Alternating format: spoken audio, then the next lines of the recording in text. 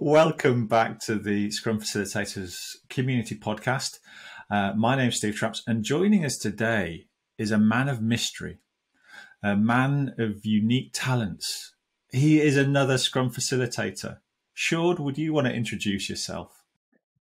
Yes, thank you, Steve. And at least one of those things is true. So, I am part of the Scrum Facilitators, of course. It's nice to be in the podcast, not as a host, but just as two trainers having a chat, because this is a special episode of the podcast. I'm here with Steve, and we've thought of this thing of always asking guests to ask difficult questions to the next guest. So, Steve, what are we going to do today with that idea? So what we've done is we've taken all the questions that our friends have asked in the podcast, and we've put them into a random wheel, or a wheel of randomness. And we don't know what questions we're going to get. We've got about 9 questions, but we're going to spend about 20 minutes or so pressing that random button. And Sjoerd and myself, we're going to answer these questions the best we can, because I think that seems appropriate. We put other people into those situations, so we really should put ourselves into those situations as well. We don't know what we're going to get, and some might actually be really cringeworthy answers. Well, from me, it's going to be really cringeworthy answers anyway. And we were talking before we came in, just saying, actually, do we have the right to pass? Maybe we could just cop out a little bit and go, yeah, same as me, that kind of thing. But maybe we should be brave as well. But I don't know. So, Sjoerd, are you ready? Yes, almost. I just want to add one more thing, Steve. So if you're listening and you want to be on the podcast, or you just have a great question that we should ask guests, or want to ask us, please do shoot us a mail or send us a social media message or connect on LinkedIn. We love to interact. So this is all about collaboration, Scrum Facilitators. So please do let us know if you have any ideas for that. Yeah. Are you ready? I'm now I'm ready. Random wheel. I'm going to spin that wheel, and I'm going to see what it comes up with. So it's spinning now. So the question it's landed on: when and what was the last time you did something for the first time? When and what was the last time you did something for the first time? Before the year end. Professionally, I did product owner training together with Zirjan and one of the other Scrum Facilitators. And it's been a while since I did a product owner training. So I was like, okay, what's the material like? Did we think of any new ways to make it more interactive? So I was like, what's the training like? And I was also jumping in the last minute because one of the other trainers was ill. So actually facilitating some of the stuff in that training I was doing that for the first time. Luckily, we've been training for a longer time, and Zirjan knew the training from start to end. So I had a safety net. But it was, I still was a bit like, I hope this will go well. And it was also a training that we provided for another partner. As I said, we love to collaborate as Scrum Facilitators. So there was this extra pressure of having to deliver for another party, not just for the participants. I was a bit like, this is exciting. Will it go right? And of course, it went well enough. Enough. That's the bar.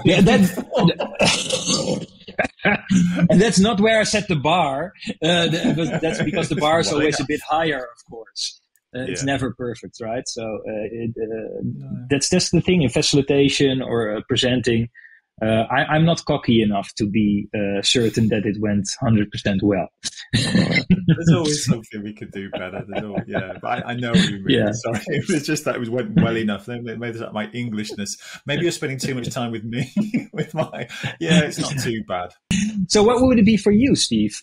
Do you know what? I was half listening and half thinking when you were talking, and I'm really struggling with this one. I mean, I was going to say, obviously, you went down the route of the training, and immediately what came in my head was the conference that we did last year. Man, I should have gone with that. No, don't, because otherwise I would be struggling to get it. But then this made me feel that actually we were doing this at the start of January 2023. maybe I need to do some more stuff. Maybe I need to push myself a little bit more out there. I've got a significant birthday coming up later on in the year. And I mean, all birthdays are significant because the alternative is not really worth thinking about. But you're turning 40, right? Yeah, 40 plus 10. Yeah. And it's, maybe I should be doing more things. And I did apply to do the London Marathon this year. I didn't get in, which I'm quite pleased about. You can still run it. I mean, I can still run it, do it virtually. But I think, so look, we did the conference last year. That's the first time I've ever been part of a conference set up, and it was brilliant, and I loved it. And hopefully everybody else did that attended. And that was a really good experience. But I think I need to focus more on my own personal goals as well, of like pushing myself out of my comfort zone, and doing things that, I mean, I was watching a TV program over Christmas, and they were doing parasailing over Rio de Janeiro. I'm not saying I'm going to go do that. It'd be great if I could, but just something like that, just pushing and taking life by the scruff of its neck or whatever. So maybe I thought you were going to go lower on the body. Oh, it needs to be safe for work, this one. So it's pushing myself. So I kind of dodged the question, but not. So you're not going to commit to anything in this this podcast. Well, I'll tell you what I did do in a training course. I was talking about setting goals and how can we do this, having a sprint goal, and we leave it so it's flexible but still achievable. And I was saying about you running the London Marathon, and I said, look, I applied and didn't get in, but my goal could still be to run the London Marathon, but maybe I do it virtually through Strava, or maybe on the day I go run 26 miles plus some change on the day, but it's not the London Marathon. And I said, so what is stopping me? I still run a marathon. And if I do it through Strava, the virtual way, I can run the virtual marathon. And I said, I think I've just committed to doing that. And again, now I've just committed to doing it on the podcast as well, which is even better because people can pull me up if I don't do it. So I think maybe, Sjoerd, I think I might have just committed to doing this. So thank you for that, he said through gritted teeth. But hey, it's it'd be good to lose some weight and good to get fit. Or fit. Yeah, and it helps to have an accountability buddy or team or whatever, So that's how it works, right? Okay, so are we ready for another one? Yeah, sure. Shall I spin now? You spin, so you are surprised. The wheel. Yeah, you spin the wheel. Yeah. It's spinning. So, Steve, what is the most important decision you ever made and why? Oh, one leaps out to me, and I use this actually on courses and stuff. The most important decision was to leave a job. It was to leave a role that I didn't like. It had a great title. I was a head of technology. The title was great. The role was just wrong for me. And it was that decision that then put me into the trajectory of where I am now. And it was to become a trainer, to help people, to become a coach. Because that's where my passions are. And I could have climbed the corporate ladder. I could have stayed, but the role was making me ill. The role was, the stress I was putting on myself was making me ill, and it was affecting my thoughts, affecting the way that I was working, how I interacted with people. And it was the right decision to go, no, this is not for me. And okay, so what are we going to do? Working out the strengths, working out what was good. So that's what it did. So I packed it in and said, right, let's become the best Scrum trainer, or let's become the best trainer, best coach that I can be. So, and that was, 6 years ago, 5 years. Well, it's when we first met, in fact. Yeah, So, I was thinking about that. Yeah. Well, let's see what the next question comes up, because it could be, when was the last time you ate your weight in cake? Which I've never done. But I'm going to spin the wheel. Let's see. Yeah, it's probably the last question already in the time box. Yeah. Actually, sorry. What did you want to become when you were a kid, and what happened to it? That's a great question. That is an awesome question. I've been thinking about this one already when I originally had that in the podcast, I think. I think it was one of my episodes. But anyway, I read it before, and this is awesome. I wanted to become, as a kid, Sherlock Holmes. Sorry, I wasn't a fictional character. Yes, no, of course, a brilliant detective. And it's better than Columbo, right? So... Yeah. For all the young people, like Sherlock Holmes, probably because there were recent Netflix and or BBC series made about it. But Columbo is like this really old, smoking, cranky detective. I don't want to become him.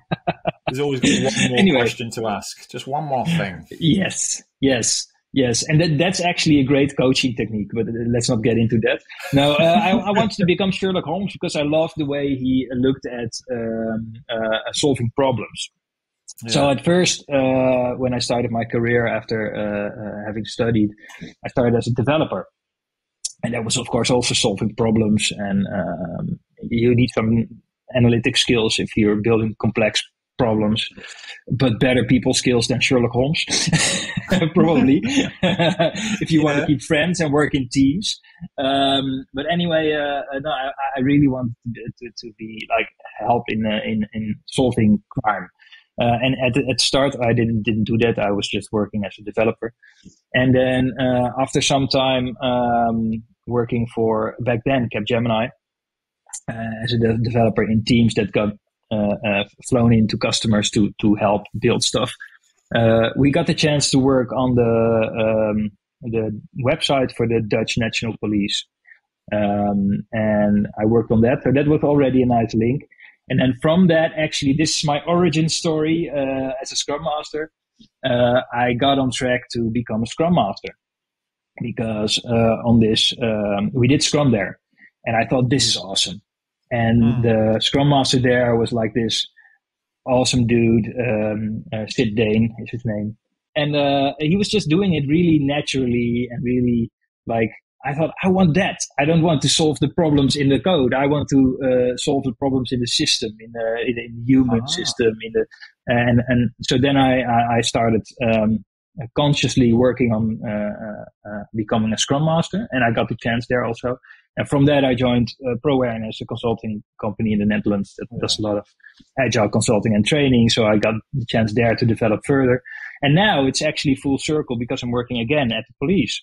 And I'm actually not working on a detective team anymore. I did that as a coach, but now I'm working in IT teams again. But again, playing my small part as a Scrum Master and coach and trainer, helping people hopefully solve crime and support our civilians better.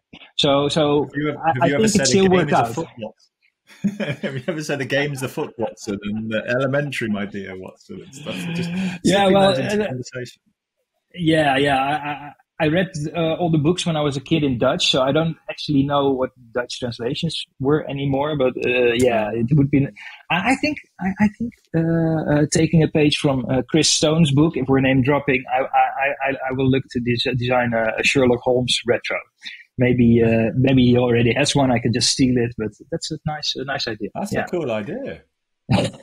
Yes. And then it almost like wait to the very end, and then it just twists. And then, of course, it's because it was raining in Berlin on that day. What? And that's how we fix our problems. Yes. Yes, exactly. Yeah, that makes perfect sense. Yes, this kind of soil has this rare element in it, so it has to be. Yes, and that's only found in 3 places in Amsterdam. What? Yeah, and through the process of logical deduction, I've concluded that it can only be this place. I am actually the killer. Yeah. What? So, Steve, I'm very curious by now. What would be your answer to this question? My head went all over the place with this question. And similar to the London Marathon, which somebody may have committed me to do, I wanted to go to the Olympics. I remember watching. On my wall as a kid growing up, I had a picture of Alan Wells, who was in the 1980 Olympics. Now, Sjoerd, you were probably just being born at that time. Anyway, he was a 100 meters runner.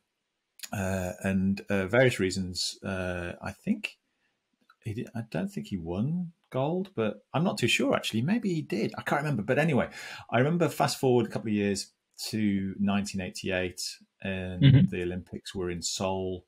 And I remember watching Peter Elliott and Steve Cram and Seb Coe, Steve Ovett. Maybe it's not Steve Ovett at that time. But anyway, I remember thinking, I want to go to the Olympics. I want to run. Because at the time I was quite a fast runner. I used to do 100 meters. And now the reason I was mentioned Peter Elliott was the fact that he comes from Sheffield, and that's not that far away from where I live. And I was thinking, hey, if he can go, I can go. And I remember talking to my PE teacher about this, and they kind of laughed at me. But which is the best kind of motivation speech ever. Yes. Saying no, and I was the fastest runner at my school over 100 meters, and I was like third best in North Yorkshire, maybe fourth best. And I thought, you know what, I could do this. And then never really pushed it anywhere. But I wanted to go run in the Olympics. Fast forward a few more years to 2012 when the Olympics were in London. I was fortunate to go see the Paralympics. And being from Yorkshire, I bought the cheapest tickets that I could get. And the cheapest tickets, I remember the way they did it. It was the age of, if you took children, it was the age of the children you were taking, and I think then 25 quid each. And so got these tickets, and I remember looking at them. We'd spent £70, something like that, not much, on 4 tickets. And it was row A. And I thought, oh, we're going to be up in the gods here. This is, we're not going to be able to see anything. But row A is the very first row. And we were on the 100 meters section of the track. And I was thinking, wow. So after we watched the events and stuff, I thought, I wonder how far I could get if I jump over this barrier now. How far would I get before security? Could I actually get 100 meters on this? And fortunately, I didn't, because but there was a bit where I thought, it's now or never, Steve. You could run the 100 meters on the Olympic track. I'm really glad I didn't, but there's a bit of me that just wishes that I had. I mean, like, want to tell people, I was arrested at the London Paralympics for running. So, but for me, it was really wanting to go to the Olympics and just hear that roar of the crowd and to achieve and just to be there. So I didn't actually achieve it, but in my head, I've done it many, many times. So, you still run more than 100 meters regularly, right? So every time the first 100 meters, I remember at the time, my time was 11.97 seconds. This is when I was 15, which was shifting a bit. I think it was 2 seconds off the world record. So, hey, I was 2 seconds off the world record. Just 2 at that seconds. time, 2 seconds off the world record. Don't tell the distance. Exactly. If it's the marathon, I was 2 seconds off the world record. Don't make me push you to commit to 2 seconds of the world record on the marathon. I think that might be a bit too far. That might be a bit too far. If you see these marathon runners on TV sometimes, my sprint is like half the speed of their steady pace for the marathon. It's crazy. I've done the Great North Run, which is a half marathon in Newcastle, and I remember looking and watching the elite women setting off, and Paula Radcliffe. I was like, oh my Lord, look how fast she is running. And she was she was my version of sprinting, and she was just getting going, and it was just like, how can you move that fast? How can you? But anyway, they amazing athletes. Yeah. So I wanted to go to the Olympics, and the closest I got was row A, and that's not bad. Well, you could smell the track. That's pretty close. I could have touched it. I could have run it, and you could have run slower than 11.97 seconds. But I reckon the security guards would have been a bit faster. Yeah, yeah. But those were different times, right? You could buy 4 tickets for 70 quid for the Olympics, front row seat. Yeah, that's not going to happen anymore. No, I mean, it was the Paralympics, but they were just trying to get it filled, and they filled it, so that was good. That was good. Yeah. In fact, actually, I heard on the radio in the UK, when was the last time we had a good year? And people were phoning and goes, yeah, it was 2012. 2012 was the last time we had a good year in the UK. So, and I agree. The Olympics, Paralympics, Jubilee. 2012 is a good year. Hopefully it was interesting for you, the listener. And I'm also, let's try to seduce the other trainers into doing this with us. Yeah. So if we both now commit, talking about commitments, to at least doing one with another trainer, then we can do some more questions, and we also get some more insights into the other trainers. So that would be a nice way to end it, I think. I think, yeah. And obviously, if you want to attend or come on to a podcast, as Sjoerd said at the start, get in touch. We're really friendly. Yes. It's not scary. We kind of want a more of a natural conversation, which hopefully has come across over listening to myself and Sjoerd talk this morning, or whenever you're listening to us. So please get in touch on the contact us page within the scrumfacilitators.com website. And we really do appreciate you listening, and the figures of people listening are blowing our minds at the moment, and people are listening. So it's thank you from myself, and I'm going to say thank you from Sjoerd as well, because he's nodding. Yes. Thank you for listening, and so check out the website if you want to get into contact, or check out previous episodes. They're also on your favorite podcast player, of course. And for this year, we're also looking into getting more meetups planned. I've committed to doing one per month in the Netherlands, but some may also turn out to be hybrid or virtual. So check out our meetup page too. Hope to see you soon. Yeah, likewise. Hope to see you soon, and stay safe, folks.